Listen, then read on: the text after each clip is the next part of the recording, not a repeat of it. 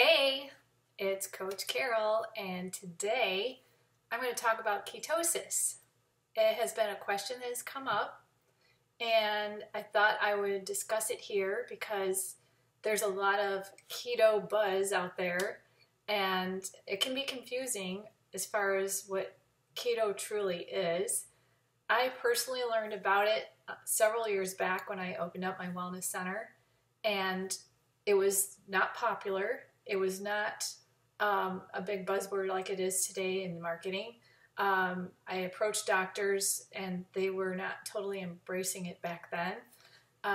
So it's an interesting time, and it's been interesting to watch it evolve throughout the years to where now it has surfaced and has become this marketing. So that's why I thought I'd take the time to explain what ketosis is. And I can tell you what it's not. It's not a drink or a shake or a bar. It's not a diet. It's not even a program. So ketosis is a process that happens when your body doesn't have enough carbohydrates to burn for energy. Instead, it burns fat and makes things called ketones, which it can use for fuel. So in addition to helping you burn fat, ketosis can make you feel less hungry. That's why you don't have the carb cravings anymore. It also helps you keep muscle. This is key. There are so many diets that we've seen throughout the years. And yes, you can lose weight fast. But are we looking at losing the weight, or are we more focused on losing the fat and gaining the muscle? For healthy people who don't have diabetes and aren't pregnant, ketosis usually can kick in after 3 to 4 days of eating fewer than 50 grams of carbs per day. So this is where it's super important to reach out to a health coach to know if the program is right for you as far as going into the process of ketosis. It's not a one-size-fits-all. It's really not a do-it-yourself either. It's best to consult with somebody that understands the process and what to expect. So, what do you think are some of the symptoms that you will recognize to know that you're going to ketosis? And some of you might have already experienced some of this, and I can share with you that my clients have experienced this. I've experienced this. So I'm going to tell you 10 signs and symptoms that you might recognize as ketosis.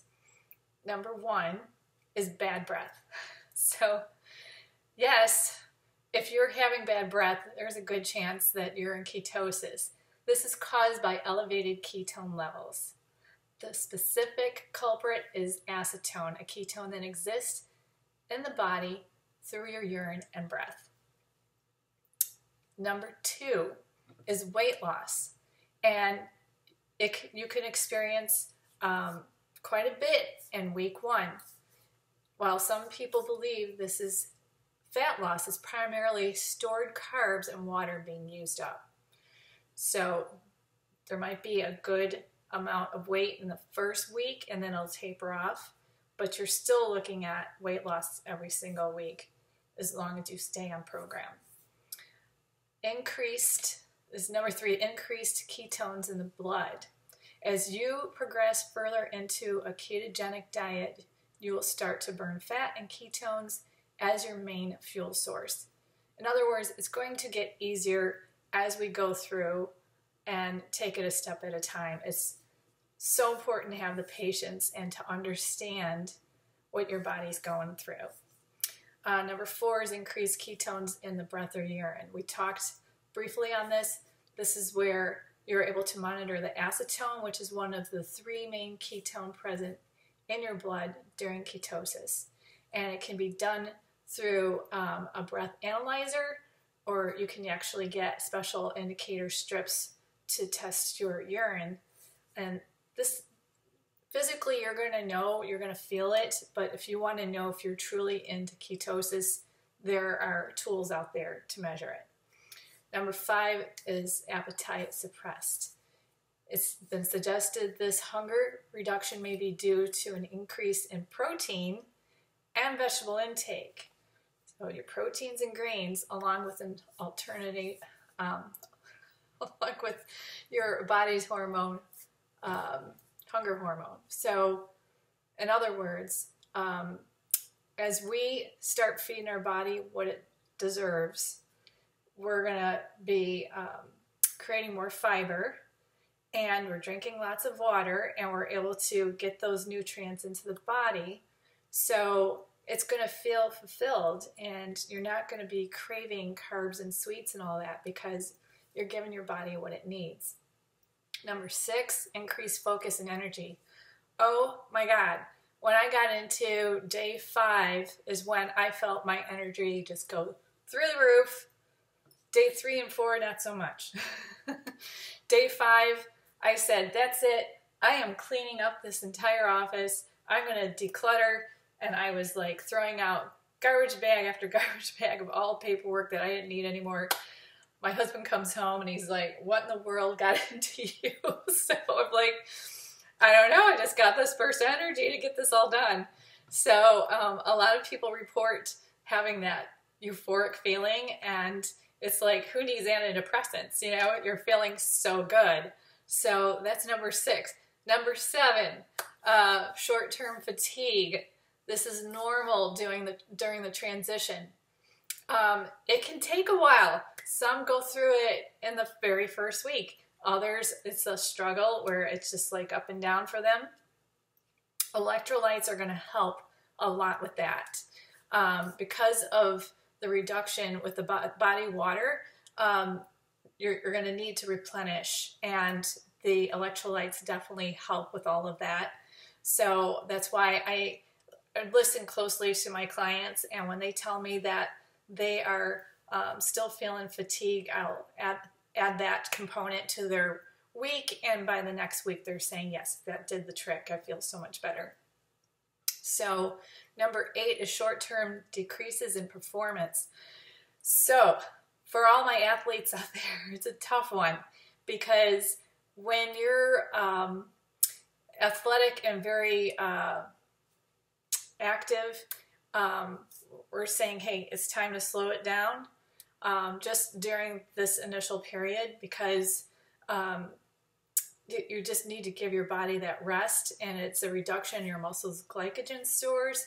So this is where a high intensity exercise would not be a good time to do it, but later down the road, it's going to help your performance, if that makes sense. So for me, I was doing yoga during this time because your body's detoxing at the same time. It just kind of went hand in hand, where you're spending more me time, breathing techniques, relaxing the body, and letting it go through this transition period. So, but after you get past that point and you want to throw in exercise, it's going to help your performance so much more. Number 9, digestive issues. Wow, this is a big topic. Obviously, it's near and dear to my heart with all the gut issues I've had. And when I realized that it wasn't necessarily me, but going into ketosis will cause constipation or diarrhea for some. I can't say for everybody, but for some. So these are all normal signs and symptoms, and they will pass. But I also have helpful tools on that. So if somebody is sharing that with me, and I know it's kind of a personal subject, but I'll give them information on what we can do to ease that and make it a simpler process, let's say. Number 10, insomnia. So there can be a case of poor sleep and insomnia in the initial stages of ketosis. That too will pass. Again, your body's going through a lot, and it's going through a lot of changes and being introduced to foods it's not used to, and also taking away some of the bad foods. So there's just this whole transition period. So the question I have for you is ketosis safe for you? Do you know how much to eat, when to eat, how often, when? I mean, what is the right formula? Well, it is all science-based. There is a way to do it and to do it safely and correctly. And that's where you're welcome to reach out to me. I will do a free health assessment. In fact, right now I'm offering free coaching. So take advantage of that, where you can learn more about your body. I can learn about your health goals and get you on track so you can be to your levels that you want to be and be happy. So thanks for listening. Have a great day.